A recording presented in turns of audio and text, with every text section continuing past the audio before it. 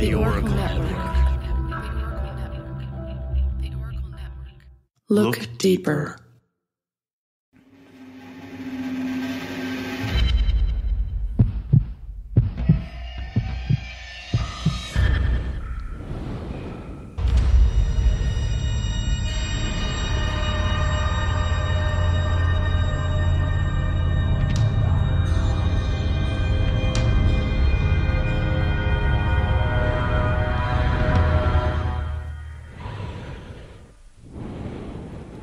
Welcome to Brew Crime. I'm Mike. And I'm Beck. And I'm Nina. All right, this episode we are going to do Most Wanted. So it's Canadian Most Wanted, America's Most Wanted, whatever the heck it is. Most Wanted. So someone who's been on the Most Wanted list at some point, even if they've been caught since. So I'm going to start this episode, I hear. Yep. So, all right, I am going to start with my pairing and then we'll get into the actual case. So mine is it's a collaboration between Strange Fellows Brewing in Vancouver and Crooked Stave Artisanal Beer Project from Denver, Colorado. But I actually don't know when this came out, so it might be a new beer that's been in barrels for a bunch of time. I'm not sure. This beer is called Thick as Thieves. It's a Provisional Wild Saison. It's 9.1% alcohol, and it's in a huge 750 milliliter bottle. And it says, best keep a sharp eye on your glass of this barrel-aged wild saison, lest it be prolonged when you're not looking. Brewed in a unique multicultural in cunning collaboration with our accomplices from Crooked Stave Brewery. This delicately sour saison, with its sweet and spicy aroma and rounded body lemony character, would be an enticing treasure for any backyard moonlighters. So I didn't even do it on purpose, but I got 2 wild saisons for this sitting. Mm-hmm. This beer is kind of a cloudy orange. It's a bit of an off-white head that's fluffy on top. Got kind of a peppery spice note on the nose, with hints of some fruit in the background, a little bit of funk. Ooh, geez. Big lemony pucker note on the first sip. And then there's that peppery spice that you expect from a barrel-aged saison. Maybe a hint of wood. Definitely got some graininess in the background. But it's like that puckery lemon. It's a big note in this beer. Whew, it tastes really good, but yeah, it's like drinking lemon juice almost. Love it. Strange Fellows is definitely one of my favorite breweries in Vancouver. And I've had Crooked Stave a couple times, and I've never been disappointed. They make a lot of really good wild beers. So it was a good pairing here. Ian Hill from Strange Fellows can do no wrong in my books, really, when it comes to beer. Let's get into my story. Chicago has always been a rough town for gangs, and it is no different in the 1980s. Chi West was a street gang that had ties to the Ukrainian Mafia. Jack Darrell Farmer was a member of the gang and was a tough son of a bitch. Same. Jack Darrell, the Jew Farmer, would become the vice president of the Chi West gang. His rise to power, though, would move him to the Little Mafia, Ukrainian Mafia, and he would end up becoming the boss. Big surprise, the Mafia was dealing in drugs to make the gang money. In 1984, he would be arrested and would lose a court case on federal drug charges, and would end up spending 1 year of a 5-year sentence behind bars. But as you can guess, when drugs come into the picture, there are probably going to be a lot more crimes involved. It would not be long until he was back on the hot seat, and that would begin in 1987. He would be charged with murder, racketeering, conspiracy, extortion, burglary, obstruction of justice, robbery, and narcotic trafficking for a total of 108 counts. Wow. Yeah. Go big or go home, I guess. Exactly. He was not messing around with his branch of the Little Mafia. Before he could be picked up by the police, though, he and his wife would pick up and run. They would end up landing in Florida, in a town called Lantera. He would land a job in a storage place called Publix Supermarket Warehouse. He had good reason to pick Southern Florida, though, as it had a large presence of Russian and Ukrainian mafia, and that would mean he would have some help in hiding from the police. Who knew? Yeah. Jack Darrell Farmer would be in hiding for a total of 13 months in Southern Florida. Something happened, though, in 1988 to help break this case. On May 29th of that year, America's Most Wanted would air an episode where they covered Jack Farmer. The FBI would put him on their most wanted list the same day as the episode aired. Luckily for the FBI, someone was watching that episode on the night that it aired for the first time. That person happened to work at Publix Supermarket Warehouse and recognized Jack right away, who had been working under an assumed name. That coworker would call the tip line right away, and the tip was passed on to the FBI. They knew it was credible, and they swooped in and had him in custody in 3 days after the episode aired on June 1st. Which is insane, because this is before the internet was really a thing and everything, so that is so fast. Yeah. The FBI would swoop in and capture the couple at 1 p.m. and their home on West Drew Street. There was a sign above the front door that said, "God bless this house." And I would have to say that I don't think that his God did a very good job. His wife Pamela would also be arrested as she helped him escape the police in the first place. The neighborhood that they lived in was very shocked about their actual identity, as they were wonderful neighbors. Their neighbors, Helen Mackenzie and her husband, had even had them over to watch movies at their house. April 1986 would see Jack Darrell Farmer and his wife, Pamela, his brother, and 11 others indicted on 108 charges, including 2 separate counts of murder. I feel like the that neighbor thing is the case so often, where they're just like, oh my gosh, but they were such good neighbors. And it's like, well, I mean, that's part of hiding. If you were an asshole, then it's much harder to hide. Mm-hmm. Jack was not one to give up easily, though, and while he had been in custody waiting for his trial since his arrest, he did not plan to go down without a fight. April 10th, 1987 would be a bad day for his and his wife's lawyer, as while preparing for the trial, in his custody, the pair would bind and gag the lawyer and would proceed to escape in 1987. Their own lawyer? Yeah, the jail released them into his custody, and they fucking bound and gagged him. I guess they had to do that, though, so he wouldn't be cited as an accomplice as well. Probably, yeah. This escape made him the FBI's #1 public enemy. So, already been on the most wanted list, but now he's #1 public enemy. They would both be caught again, though, in June of 1988, and then put on trial. James Swartzer, a former prosecutor, described Mr. Farmer and his cohorts at the trial as one of the most vicious groups of people I have ever seen. Frank would be charged for a murder where he shot a man in the head at close range. He was also said to order murders of people as well as home invasions, all to fund his cocaine and overall drug operation. In the end, Jack Farmer would get a sentence of 40 years in prison. He would not be eligible for parole until he had served 23 years. Pamela would also be given a 20-year sentence. Luckily for many, Jack Farmer never had the chance to make parole out of Leavenworth Prison. In June of 1993, Jack would be found hung in his cell. But after an investigation federally, it was deduced that this was a suicide. Jack had been placed in an isolation cell as other inmates had claimed that he had stolen drugs from them.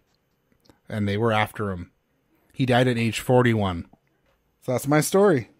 I mean, I think it's also important to add that Jeffrey Epstein did also not commit suicide. He did not hang himself. I'm actually surprised that, what's her name again? Ghislaine Maxwell? Yeah, I'm surprised she hasn't committed suicide in the future yet, because that's coming. See. I'm going to talk about Richard Lawrence Marquette.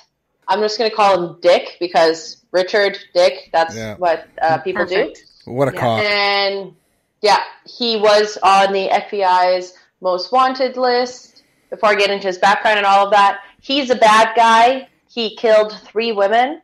And I'm going to talk about my beer now. So, funnily enough, if that's a thing, similar to my pairing for the last episode, to this episode, I picked another Driftwood Brewing beer. Wow, they are so popular today. They're just, I mean, if they continue with these bougie-ass fucking cans that match our stories, they're amazing. So, this beer is called Goldywell Full Coal. And the reason I picked it, it's a light beer, so I'm sure I'll love it. It's right up my alley. It's only 3% alcohol. And it's cool, orangey, yellow tan, whatever. The reason I picked it is because the guy I'm going to talk about, Dick, was accused and admitted to, so not like he didn't do it, killing 3 women. And they are 3 beautiful women on the can. Going to read what it says on the can. It says, "We draw from the Goldie Well of fate. Human destiny is but a drink we've poured and tasted tenfold." And thankfully, they have also included the ingredients with pictures in case you're dumbass like I am. And the ingredients are, which I'm sure also talk to the taste, which I won't be able to do since my mic's not here, there is water, barley malt, oat malt, hops, and yeast. What is the picture for water? What is the picture for water? A droplet. Oh. So it's very light. It's murky. It looks like the color, if you don't drink enough water, what your pee looks like at the end of the day. Drink more water, Nina. My pee doesn't look like this. Just I kidding. said what your pee could look like. Y'all hydrate. No, my pee's never looked like this. Are you kidding me? I'm perfectly hydrated.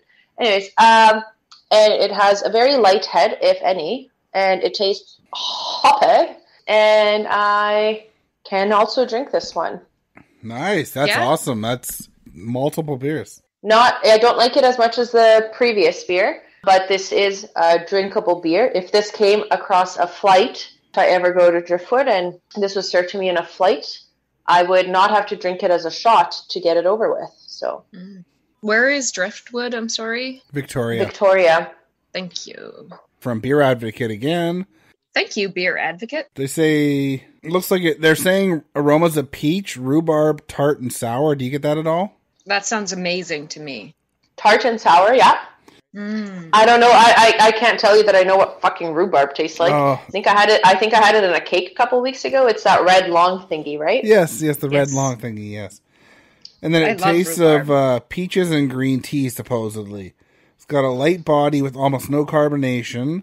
So that's what this person says on Beer Advocate. This person says, interesting beer with more like a hoppy pale ale with a low ABV, so alcohol. But this is one that has lots of flavor. Definitely a light beer, but a tasty one. Yeah, it's good. Whatever. Nice little summer drink, patio, chilling on a blanket kind of thing. Yeah. Okay, so let's get into my story. So when it came to picking a story for Most Wanted, I think originally this was my idea to come up with this topic. Yep. Not that I want to take all the credit for it or anything, but I do. And I had interesting times. So the story I did want to do is the one that Beck picked, but she did call it out first, and it is fully hers. So, whatever. My mom told me not to disrespect my seniors, so I respect your wishes. Mike, that was directed at Beck, because you didn't do the story. Anyways. No, but I don't know who's older, but still, fuck you. I think we all know I'm the oldest, so that's... It's okay, guys. I'm turning 30 this year, so watch out. Cute. I just turned 38. Fuck you. How's that, old man? Yeah. Anyways, old. So, a couple of things with the Most Wanted thing. I originally picked a story, which was the first person to ever end up on the Most Wanted list. And then I was like, ooh, all eager and excited. And then I realized all he did was rob a bank. And I'm like, fuck that. I don't want to talk about bank robbers. And then a couple of the other ones they didn't tickle me. And I've been getting a bit worried because I feel like I'm getting so desensitized to like things that are going on. But I was like, okay, cool. No, I need to find a murderer. So that's kind of fucked up. A little bit. But here we are today. Yeah, I don't know. It's kind of weird. So, yeah, let's talk about Richard Lawrence Marquette. As I said earlier, obviously I'm going to refer to him as Dick. So he ended up on the FBI's Most Wanted list. Before we get into the crimes and the things that he did, I want to talk, obviously, a little bit about his background. Not that Dick had the most exciting or riveting background. Born on December 12th in 1934 in Portland, Oregon. And right away, his history just goes into his arrests because he is a piece of shit. Or is he a pecker? He's sticking with the theme. You're sticking with the theme, yeah. I'm sure he was in jail and he's thought about it long and hard. But I'll get into the... Did he get the shaft? Okay, anyways, let me get into this. This guy is a bad guy. We shouldn't be making this many jokes about it. Synonyms of Dick. No, we're making fun of him. Yeah, Disrespect him because he doesn't deserve respect. He doesn't. He doesn't deserve his pecker. So, His first charge came around 1956, and it was an attempted rape charge. However, when it came to sentencing and actually going through proceedings, the alleged victim actually dropped the charges. Oh, no. Yeah, so that didn't actually turn into anything. He was then arrested a couple months after for disorderly conduct. He attempted to rob a service station, so a gas station, with a sack full of wrenches as a weapon. Wow. Yeah, That's that's scary. It's fucking terrifying. I don't know if y'all have seen the movie Dodgeball, but if you can dodge a wrench, you can dodge a ball. Yes. I don't know that this guy committed the crimes when that movie came out, which obviously he didn't, but I wonder if some of that came from that, because that is just some bullshit. That was a good movie. That was a great movie. The Good Guys. Anyways, no, what are they called? Not The Good Guys. Joe's Gym, right? Something like that, yeah. It's something, yeah. Ben Stiller. No one makes me bleed my own blood. Yeah. Bit of a tool. Anyways, I love that movie. And sorry, spoilers, but at the very end when he's all fat again and just looks like Goldmember, like, fuck, it's great. Yeah. Anyways, highly recommended. We'll include a link at the podcast where you can go watch Dodgeball. Anyways, back to the story. Okay, one sec. It's so funny that you're raving about that, because we recently went through our DVDs we need to get rid of some. It's insane. And it's in the pile of, we need to watch this and see if it's actually still good. Yes, it is. If I decide that it's not, do you want it? I don't want to be friends with you if you decide it's not. So I think that's okay. You can put it on the keep pile. Or put it on the mic pile. Well, I don't own it. I'm sad that our I'll take it. I'll take it. Back to my story. So yes, he attempted to rob this gas station in 1957 using a sack full of wrenches as weapons, and he ended up receiving an 18-month sentence in jail. However, he was released after 12 months for good behavior. Okay, fucking good behavior. He didn't have access to wrenches in prison, so it was fine. He didn't play with his tool in jail. That dick. You've always had a good handle on things. So everything that I mentioned above has nothing to do why he ended up on the FBI's most wanted list. What he actually ended up doing later in life was unspeakable. He ended up being found guilty, charged, and did confess to the murders of 3 women. Their names were Joan, Caudle, Betty Wilson, and a Jane Doe. And I'll touch base on each of the cases. So, yeah, I wasn't too sure in what order to talk about the 3 cases or to talk about what point he actually ended up on the most wanted list. So I'm just going to talk about the women, the victims. First victim, as I mentioned, was Joan Caudle. In 1961, her husband reported her missing. She failed to return home after shopping, and long story short, 3 days later, parts of her dismembered body were discovered and scattered over several different vacant lots in the southeast neighborhood of Portland. Later on, fingerprints identified the victim as Joan Caudle. There was a couple of eyewitnesses that the woman, Joan, was in a tavern on the night that she disappeared, and that she was linked to Dick as spending some time with him and actually leaving with him. Dick was actually a regular at this bar, and both of them visited it many times, so for sure they had some type of interactions, anyways, as regulars at the tavern. One thing to go into, her husband reported her missing after not returning from shopping, but I was confused as to why she disappeared at night from the tavern. So I guess she went out shopping, then went out for drinks, and just never came home, which is a bit weird, but I don't think it's anything unusual. The day after her body was identified, charges were filed against Dick, and one day after the charges were filed, which would be now June 19th, he was named a federal fugitive on unlawful flight, and of course, on June 29th, in 1961, he ended up on the most wanted list. The day after he ended up on the most wanted list is the day he was caught. So actually the first flyer that went out, and a manager at an employment agency in Santa Maria, California, recognized him immediately. It was a guy she had just talked to. And he was, of course, located, picked up, and arrested. Now, what his story of events is that he was at the tavern with Joan, that, yes, they left together. They argued after having sex, and he ended up strangling her. And in order to, and I'm going to quote him, facilitate disposal is why he dismembered her and scattered her body parts everywhere. Fuck. Yeah. On July 2nd, so June 29th, he went on to the thing, arrested the next day, July 7th, so this is in a week, less than a week. He did take the local authority to the remaining parts of her body where he dumped him, which is pretty crazy. Yeah, so for sure. Obviously very guilty, really, really, really bad guy. But it gets worse because he's arrested. Remember I told you guys he had 3 victims. There's still 2 more women. He ended up being convicted of first-degree murder, and he received a sentence to term of life imprisonment.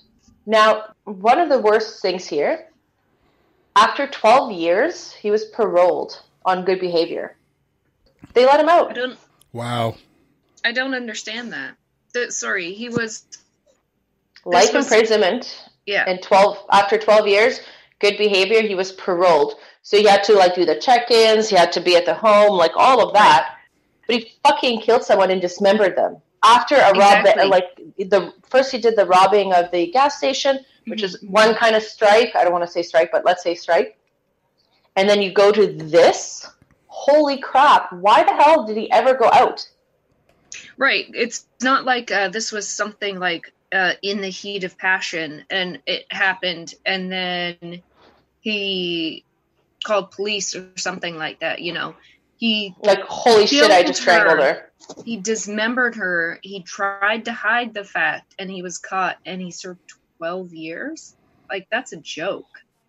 That's fucking horrible joke. Yep. He was described as a model prisoner, which he literally admitted to murdering her and even talking about draining her blood and her body to make it easier to dispose and clean up of things. This is premeditated murder to a fucking T. Yep.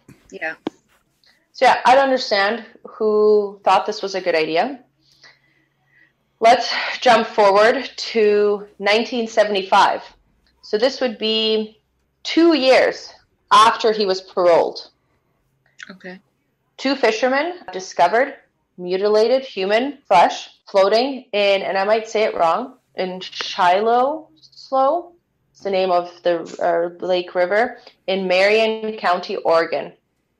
The body parts were presented in a similar fashion to what the original victim, Joan, who I talked about. Later, through recovering a lot of the different body parts, they were able to confirm that it was the body of Betty Wilson, who was originally from North Carolina. The focus fell on Betty Wilson's husband, which is common in cases where they look at the spouse first when there's suspicious circumstances of the disappearance and everything. Mm-hmm. However, it was very easy for the police to remove him as a suspect, as he was actually at that time working on the other side of the country on a work contract. That's pretty clear. It wasn't, definitely not the husband. It took them only 55 hours to examine all the remains. I actually found some evidence, and I couldn't find what the evidence was, tying Dick to Betty. Of course, he was arrested again for murder. Similar to his first murder, he did plead guilty. He used the same story that he did when talking to Joan, is that they had sex, he strangled her, and dismembered her. While he was confessing to the murder of Betty Wilson, he actually also confessed to another woman he murdered the year before. So that means he was in 1973, released from prison. 1974, he picked up another woman at a bar, convinced her to go home. They had an argument after sex. I guess for this one, he said there was a disagreement among the amount of money that is owed for the service. I see. And he actually led the police to her corpse, which was a shallow grave.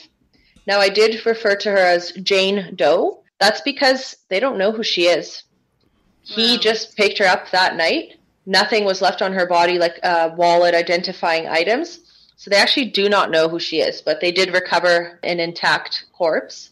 Yeah. So yeah, 93 released, 94 he murdered Jane Doe, and 95 he murdered Betty Wilson. So those are 3 victims of Dick. I cannot believe that he was released after the first murder.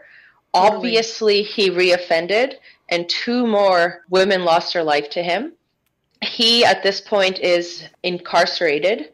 He received 2 more life sentences with no eligibility for parole this time. Good. And he is actually still alive, and he's living in Oregon State Penitentiary. And that's where he'll remain until his last breath. Wow. Yeah, so he's in his late 80s, still there. Obviously, he's this time not going to be paroled or anything. But I've never heard of this guy before. And then looking into the research and all of that, and that's bad. That is some bad justice system for letting him be paroled, I guess, the first time. But I don't know all the circumstances around it, but holy shit. So yeah, that's my story, guys. Wow. It's quite the story. I am going to start with my pairing today. It is actually a cider, a foraged cider from Windfall Cider, and it's called Lost and Found. Where are they from? Sorry. That's okay. They are from Surrey. What? Yeah, they're in Surrey. Damn. Windfall Cider, Surrey, BC. And I've chosen their Lost and Found Foraged Cider in hopes just to put out some good energy that the criminal that I have chosen, who is on the FBI's Most Wanted, will be found. Yes, because he is still missing. So, does it say what's foraged in this cider here? I'm going to read it, and maybe that will tell us. My bad. That's okay. It's a 7% cider. It's dry, which is the best kind of cider. I don't like a sweet cider. And the bottle says, when something is lost and then found, that's a windfall, made from apples foraged in the backyards and urban orchards of Vancouver, and a now lost heritage orchard in the Fraser Valley. This seriously dry cider is full-bodied with complex acidity and delicate earthy notes. Sounds very nice and refreshing. So, it is very clear, very clean looking. Almost nothing on top here, which is not strange for a cider, that's for sure. It smells very purely of apple. That makes sense to me. How is it? Not very effervescent. If I'm being honest, it has surprisingly little flavor. Oh, that's too bad. But it's refreshing.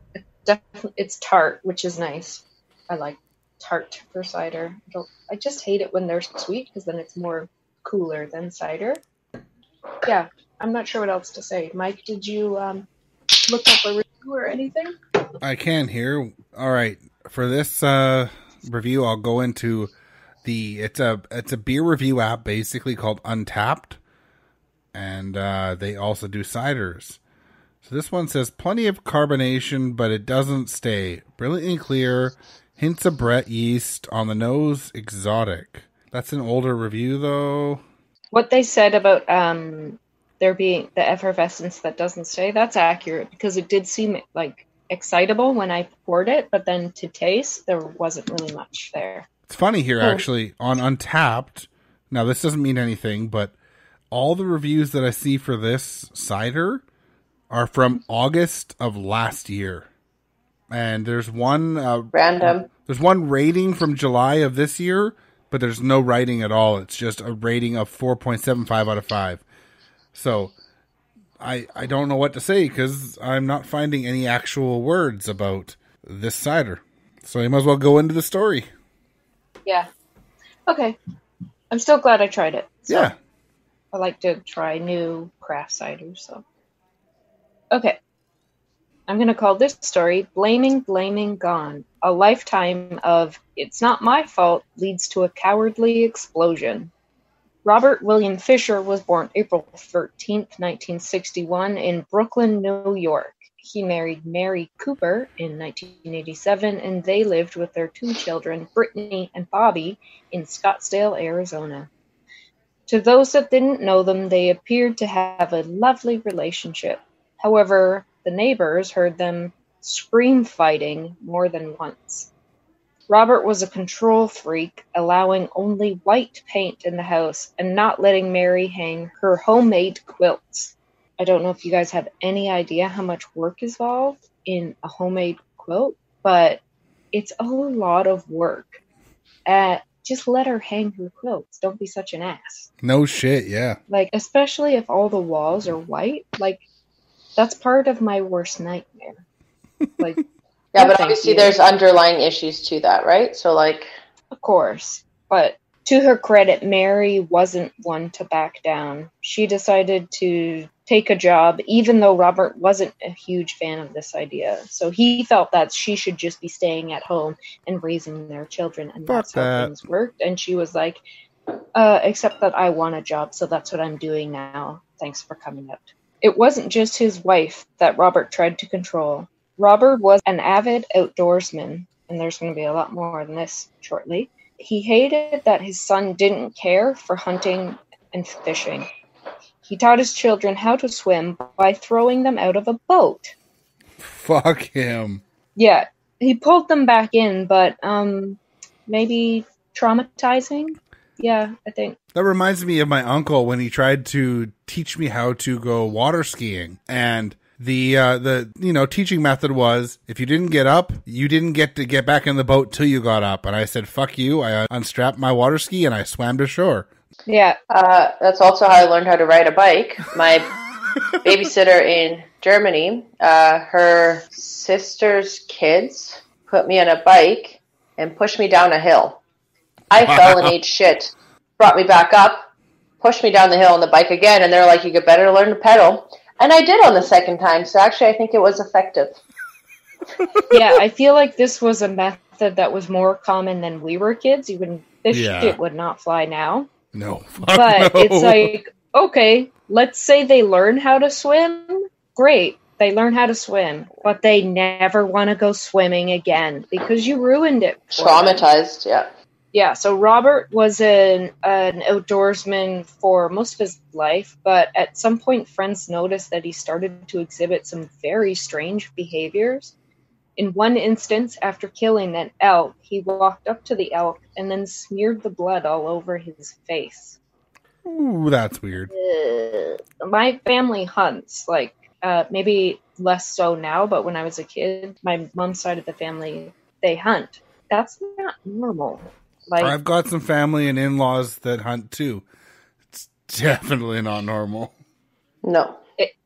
So it gets worse. On a separate occasion, he snuck up behind a family that was enjoying a lovely picnic and shot his gun into the air until it was empty, just to see their reaction.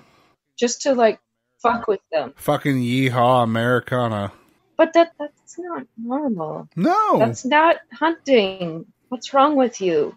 What's wrong with him? Yeah. Lots. A lot. Yeah.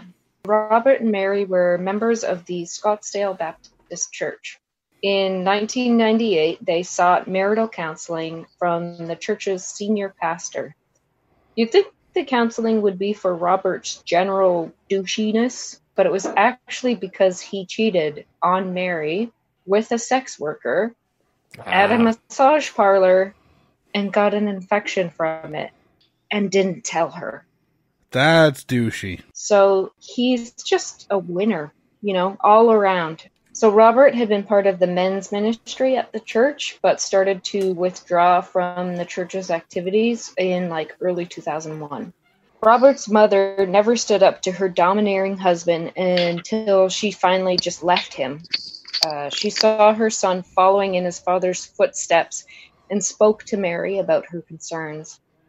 I'm sure it would have been horribly awkward and difficult, but it's a pity that she didn't talk to her son about being an insufferable shithead.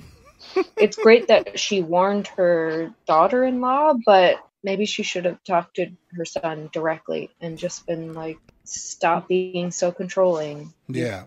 You're the worst. This is not a partnership, you know? By the end of March 2001, Mary had mentioned to several friends that she had had enough and was going to divorce Robert. Possibly this is what they thought about the evening of April 9th, 2001, as later reported by neighbors. On the following morning at 8:42 a.m., a huge explosion shook the neighborhood.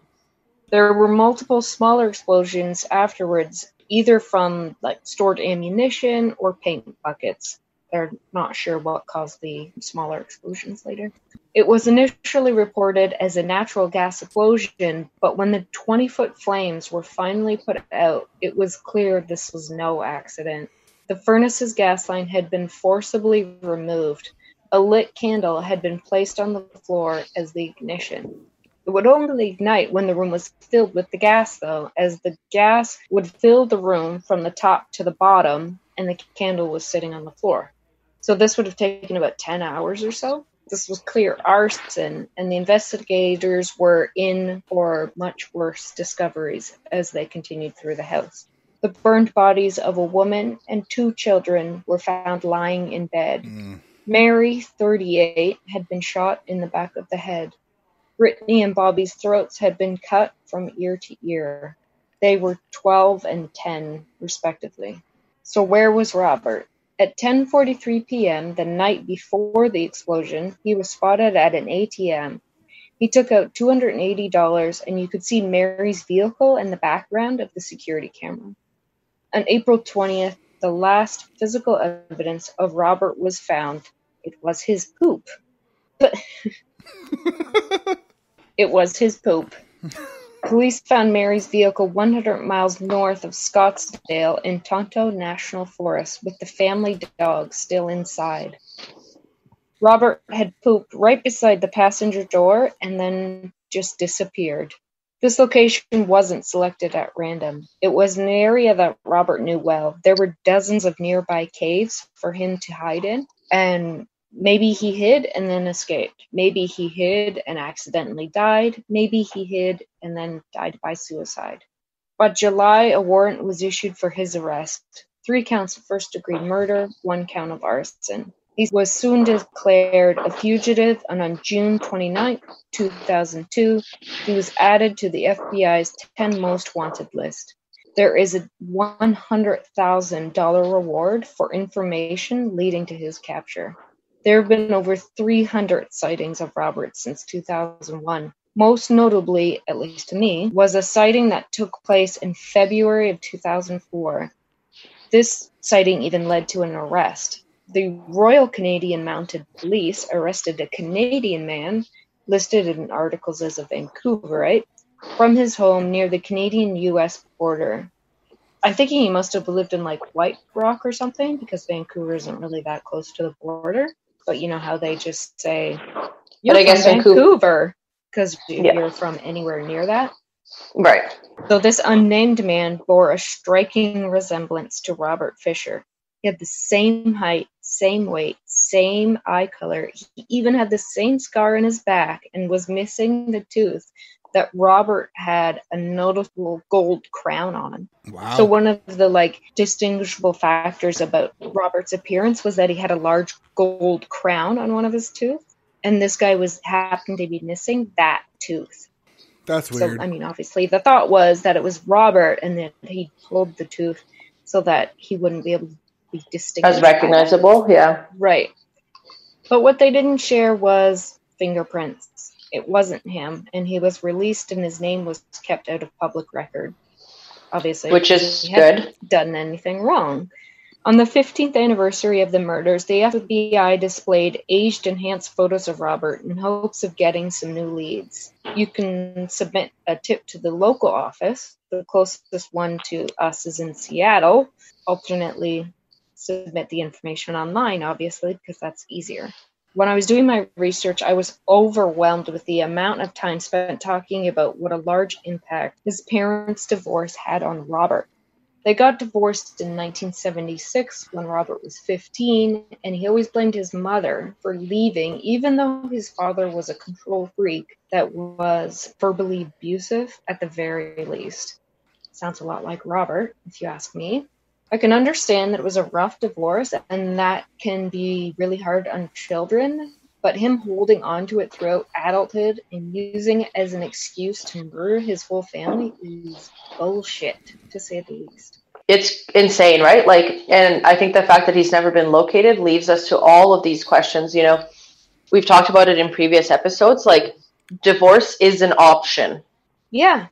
That is an option, and what these people are resorting to, I don't quite understand. Yeah, there's a really great documentary on, I think it was Amazon Prime, called Where is Robert Fisher? Mm-hmm. And it is good. And it goes through so much. The more stuff I look through, like, I think probably where his poop was found, and the fact that he brought the family dog and the dog was okay, leads me to believe that, like, he probably ended his life. But then some of the reports are also like that he's such a proud man. Why didn't he just kill himself and let his family live? Exactly. Doesn't make sense. Like, if he was going to do that anyway, then I'm absolutely not saying that that is a good decision to make. Yeah, I don't even know what to say. I'm not saying that that is the right decision to make. But if that's what you're going to do anyway, why would you kill your wife and children? Yeah. Like, just leave. Just part ways. If you're not happy, just go start a new life and figure out what's going to make you happy. Because what he did end up doing is just destroyed so many people. Mm-hmm. You know, he was/is pathetic, controlling, garbage. You know, he couldn't let his marriage and wouldn't stop being a wretched bully to save the marriage. You know, it's like, I tried nothing and it didn't work, so I'm going to kill all of you. What the fuck? It was his fault completely. Like, just grow up. He's still on the FBI Most Wanted, saying the $100,000 reward stands for information to his arrest. But I think, like you, Nina, I lean more towards that he's died by suicide already than that he's still on the run. But the aged enhanced photos will be provided on the website. You can find us on the website at brewcrime.com. You can find us on any social media platform at Brewcrime. You can find us on your favorite podcast app. Just look up Brewcrime Podcast. If you want to buy some of our merch, go to brewcrime.threadless.com. We have shirts. We got masks now. We've got all kinds of stuff. You can get like tote bags, whatever you want. If you want our logo on a shower curtain, you can do it. And if you want to support us, go to patreon.com/brewcrime. You get our episodes ad-free. And if you support us at a certain level, you get one episode a month extra that no one else gets. You can be like some of our supporters, like True Crime Nana, Daniela, Ange, Nina's mom, 3 Beers In Podcast, Amber, and the Faves of Our Live podcast. Cheers. Bye. Bye. Brewcrime's intro was created by Mike using Creative Commons Attribution licensed audio from purple-planet.com, soundbible.com, and freesoundeffects.com. Logo design was by Ben Greenberg. All cases and stories were written by Beck, Nina, and Mike, and our sources are put into the show notes for each episode. We always want to give credit to the people that research the cases we talk about. Check out our store at brewcrime.threadless.com, where you can purchase swag like t-shirts, phone cases, beach towels, and all kinds of cool stuff. We can also be found on your favorite podcast apps, our hosts, Spreaker.com, or Brewcrime.com, as well as at Brewcrime on Twitter, at Brewcrime on Facebook, at Facebook.com/groups/Brewcrime. Thanks for listening. This has been a production of Pacific Beer Chat. Murder Under the Midnight Sun is an Alaskan true crime podcast that shows you the darker side of the last frontier. From multiple serial killers to mass murderers and everything in between, my state has seen it all. Not only do we have the highest percentage per capita of serial murders, we also have a huge number of unsolved missing persons cases. With over 600,000 square miles made up mostly of wilderness, it's very easy to disappear and never be seen again. I'm here to tell those stories, especially the stories of the victims, many of whom are often vulnerable members of society, and their stories deserve to be told. So if you want to hear about bizarre and horrifying cases that you won't hear anywhere else, check out Murder Under the Midnight Sun, wherever fine podcasts are sold. We have an active shooter. We have an active shooter inside the warehouse. Welcome to Active Shooter, a podcast that covers the whys, the hows, and the aftermath of active shooter events. We will delve into the lives interrupted by domestic terrorists. We will investigate the background of the shooter, and together discuss ways in which they can be stopped or even prevented in the future. We will also discuss the failures of our mental health system. They have an active shooter in the building. A second call says they are being attacked. I've been shot. 1692 means we got shots fired. 4:15 ASF. Route 291 sounded like an automatic firearm. But appears to be shots fired. We will look at the media responses and discover together how they may have inadvertently inspired and contributed to the rise of the mass shootings. Active shooter, reports of an active shooter, mass casualty incidents. This is not a political podcast, nor a podcast about gun control. This is a podcast that studies the psychology behind active shooters, and how and why they make the decisions they have made to take the lives of innocent people. I love you. I love you. It's going to be fine. Can you hide somewhere? Can you play dead? Welcome to Active Shooter. Thank you for listening.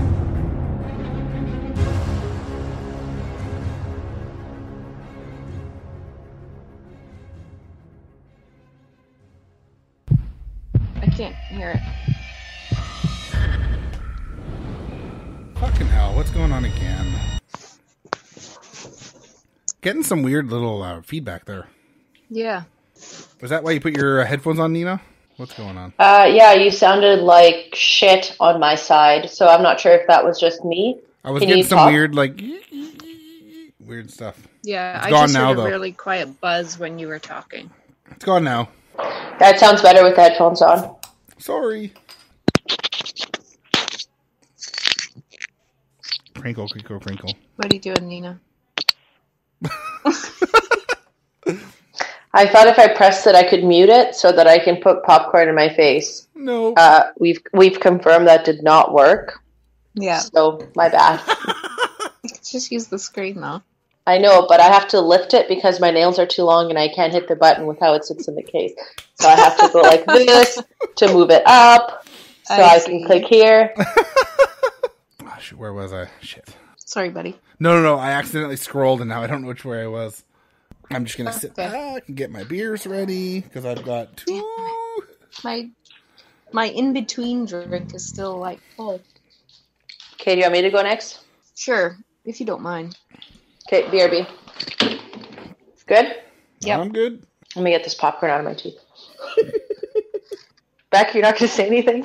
Well, it's disappeared. My screen closed. Oh, no. Sorry. There. Oh. Sorry.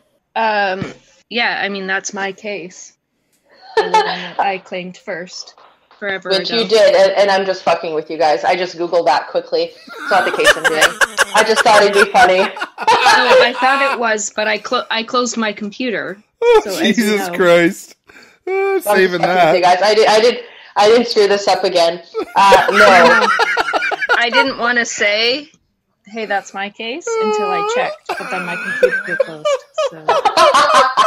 Anyways, yeah, no, I'm just kidding. Not going to have a repeat of 2 episodes ago where I hijacked Mike's case. So we're good. We draw from... Why is this... I'm struggling with words. Okay. I know, it's pretty high-tech stuff. Oh, Mike is showing us that that's what they did on his can as well. Mike is showing us his can. He's got some nice cans. Oh, just kidding. What's this beer called again? Sorry. Nice cans. Goldie Well Full Coal. As I mentioned, I am not doing the same one that Beck is doing. I just thought it'd be funny. Nina, you're cutting out all of a sudden. Originally, when I thought of the whole Most Wanted. Yeah, you just kind of started. Is that better? Going like this. It It seems was to have just gotten a better. connection issue. It wasn't like a microphone issue. Yeah. But Okay. just started Is that going. better? Yeah. Yeah, you're better again. But yeah, it just kind of started going all of a sudden. That was actually the remix. Thank you. Wicka, wicka, wicka, wicka.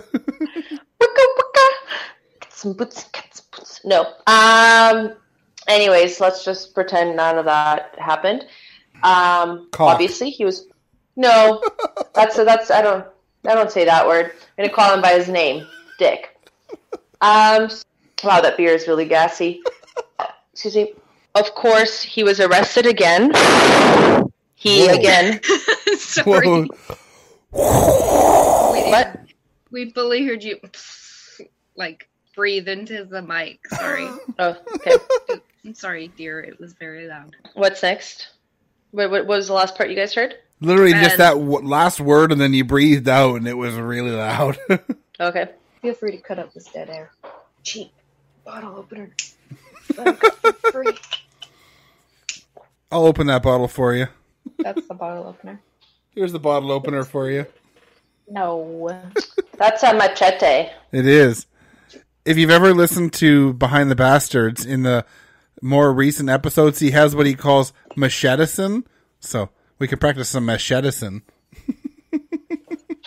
I should have rinsed this out first. Give me 1 sec, okay? Okay. I don't want the IPA flavors on a cider. It's not ideal. I'll practice machedicine. So I'm calling this story Blaming, Gone. A lifetime of It's Not My Fault leads... I'm going to read that again.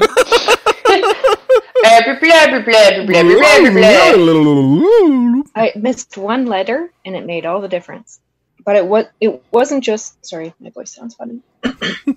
Sorry, I thought Nina was going to say something because she was unmuting. 1 sec. No, I just finished chewing popcorn.